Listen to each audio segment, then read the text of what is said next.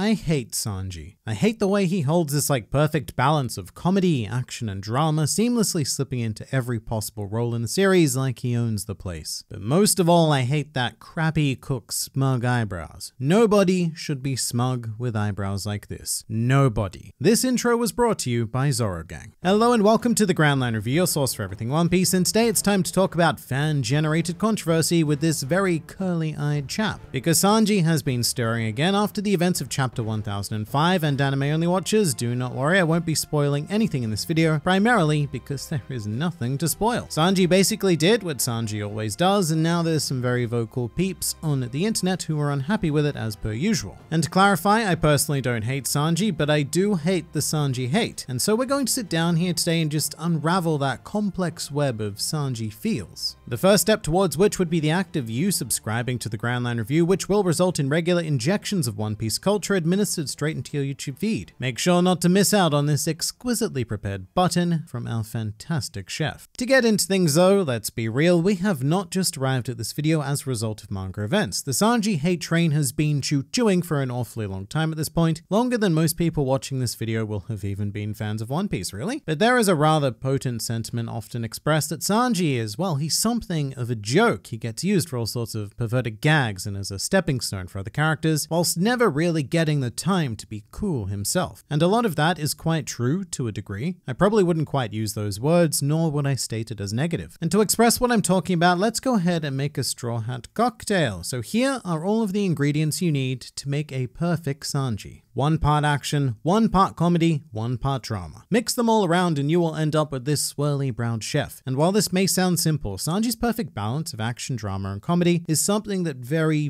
few characters have access to. To demonstrate, let's make a Zoro. So what you'll need for this recipe is 3 parts action, 1 part comedy, and 1 part drama, because his comedic and dramatic aspects are heavily overshadowed by his action prowess. Well, let's try Nami. To make a Nami, you need to take 3 parts comedy, 2 parts drama, and half a part of action if we're lucky, and happen to have the right bartender during that particular arc. But the point is that these characters tend to have either an incredibly dominant or super submissive feature. The only other straw hat that I would equate to having equal parts action, comedy, and drama would be Luffy. He's a perfect archetype like that, so Sanji is in very good company. I would describe him as something of a dramatic multi-tool. He can flip seamlessly from any of these key features, which makes him pretty absurdly versatile. At the same time, however, this also means that he doesn't have that key defining feature that some people may be consistently looking for. And if you've become invested in Sanji for his action feats, which is kind of an accidental pun really, considering he uses, his feet for action feats. But if someone is invested in Sanji for that action aspect, then this balance dictates that the other 66.6% of the time, they may become just a little bit unsatisfied with Sanji when his role is relegated to that of comedy and drama. And I think that's quite understandable. I mean, I, for one, can't imagine a world where Zoro would be clowned around and, kicked in the balls by a bubble bath assassin, mostly because comedy is not Zoro's strongest feature. Sanji, however, can get away with this because he is a clown. He is a very talented jester equipped with his own very fancy hat, and one of Oda's key weapons in reminding us that this is, at the end of the day, a pretty goofy pirate manga. Sanji is often not cool. In fact, sometimes he even borders on being kind of pathetic. But that's what gives his character the kind of range that the others do not have. It's what makes him a very unique member of the Straw Hats in particular, because at any given moment he could fall anywhere between being the coolest smoking kicking mofo alive, or he could be a writhing powerless simp. And once again, I don't say that as a bad thing, because characters having negative, even hindrance-inducing traits are what makes them interesting. It's one of the things that I, as a Zoro fanboy, really wish we got a lot more of from him, with the exception of the whole getting lost and, I guess, getting drunk thing.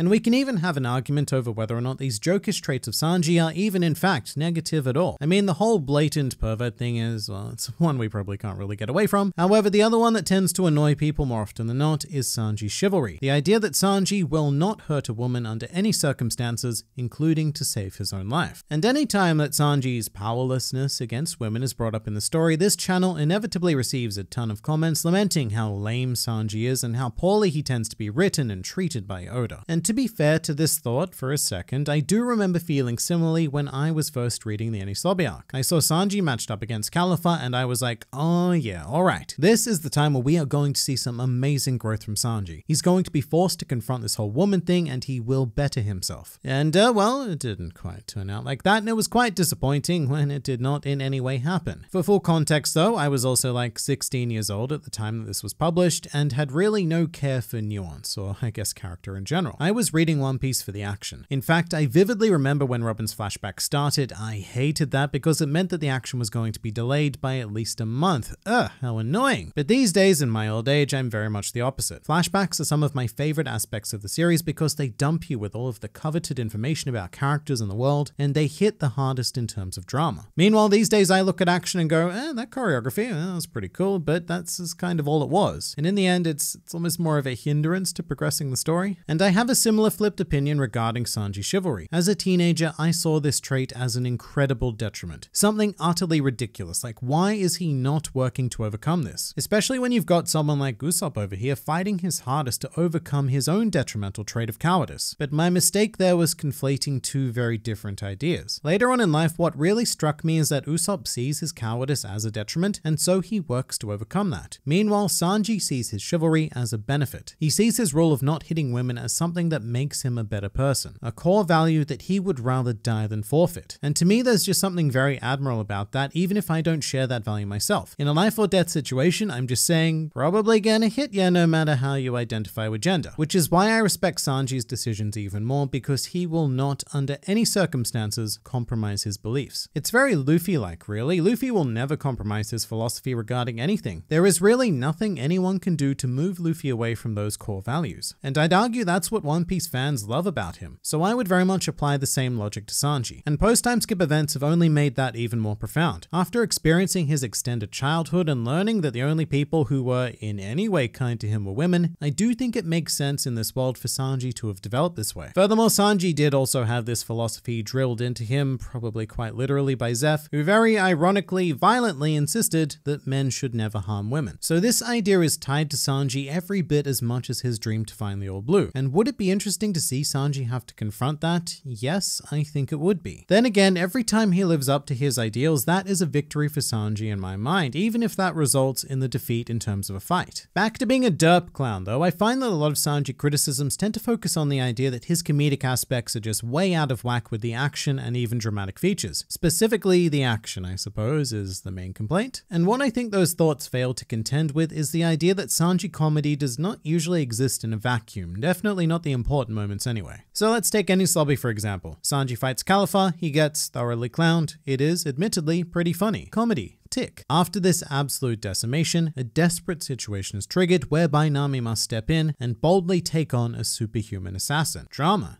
Tick. And finally, after exiting the scenario, Sanji then finds his true opponent in Jabra, resulting in a big old tick for action as well. This is the perfect balance that is Sanji. Equal parts of everything, and whilst it might be kind of frustrating to see him made a mockery of when focusing on a single chapter or even a single scene, in the grand scheme of things, these moments serve a double and in some cases even triple purpose, enhancing both action and drama later on. Let's have another example. Fishman Island. This is where fans will often cite Sanji as being at his most annoying, and I do kind of agree with that, admittedly. Fishman Island for Sanji really was just one gigantic mess of nosebleeds and mermaid titties, which led to probably the most ridiculous Sanji situation to date, whereby he needed a full-blown blood transfusion to recover from having a face full of boob. And to make matters worse, the transfusion came from the other two Okama. I think the names were Splash and Splatter, so this whole situation was pretty extremely odd. However, in an insane twist of narrative, this ridiculous plot point actually serves as the crux of the entire Fishman Island arc. It's only because of this stupid, and I repeat stupid moment, that we discover the Fishman human blood taboo, and that is what allows Jinbei to have his moment of breaking down racial boundaries by offering his blood to Luffy at the end of the arc. That's right, Sanji's clownish nosebleeds is what allows us to feel that full weight of drama brought on by Jinbei. Now, could this have been done another way? Probably. I think it could have been done far less extremely goofily, but then again, that is the beauty of Sanji. He's the kind of character that can simply get away with crap like that, so Oda doesn't have to do something convoluted and painfully logical. And sure, a lot of these situations do come at Sanji's expense, but that's how a dramatic multi-tool is best utilized, with its wide variety of functions building towards something greater. And so long as the payoff lands, I am usually absolutely fine with the weird setups. If the payoff doesn't land, well, then that's when I'll start complaining at great length. But in regards to chapter 1005, well, that was no different than anything I've stated here. Sanji's narratively advantageous characteristics were invoked, a joke was made, and it resulted in a fantastic action piece for a character I won't name, as well as a very sound dramatic callback. The setup was perhaps a little bit clunky, but it did pay off. Which is all well and good, but another argument that does often come up is that Sanji was treated far better pre-time skip. Many more, quote, proper fights and such. And I guess that's also technically true, but really, how many proper pre-time skip fights did Sanji have that weren't also complete jokes? I can think of two off the top of my head. You've got Karubi and you've got Jabra, but the whole Jabra one was only really possible due to being clowned around by Caliphate earlier on. But what else do we have? Bonclay on Alabasta? Well, that was an almost purely comical affair until the final blows. Skypiea maybe against Satori, but is that really a proper fight considering it was a 3v1? About Wanzi on the Sea Train? Are things really a proper fight when your opponent is a weird joke noodle dude? So I guess we should move to Thriller Bark then, where Sanji's proper fight was against Absalom and entirely predicated on the idea that Sanji wanted to be more of a pervert than he already is. So this whole idea that Sanji has somehow had this incredible CV of like serious proper fights pre-time skip is very nostalgia colored. And honestly, I think the only real difference is that he won those fights as opposed to his post-time skip CV, where he does face pretty amazing serious opponents like Virgo, Doflamingo, Judge, and Page 1, only for those fights to either be inconclusive or for Sanji to lose. And on that note, I will empathize with those that crave action. Sanji still gets plenty of it though, even if it doesn't generally result in the desired outcomes. At the same time though, Sanji is flooded with action compared to characters like Chopper, Robin, Nami, and even Frankie. I mean, you just try being a Robin fan in particular. This woman hasn't had a proper fight in the last 15 years of real-time publication. And the answer I receive most often in regards to that is, well, Robin doesn't need to fight. That's not her purpose in the story. She's the archaeologist, you see. And I get the same thing with Nami as well. Nami doesn't need to fight. It's not her thing. She's the navigator, you see. And with Chopper as well. He doesn't need to do the fighting. He's the doctor, you see. Yes, I see. But really, I guess we could say the same for Sanji. He is a cook whose dream is to find a bunch of water. He excels at intelligent thought, comedic relief, and acting as a support mechanism for other characters. He does not need to fight, you see, but he does anyway. And those super hardcore Sanji fans who don't like the way that Oda handles him really have no idea just how lucky they are. He is by far the most versatile Straw Hat. And if you really do want a character who has this overwhelming focus on action, then let me introduce you to Zoro.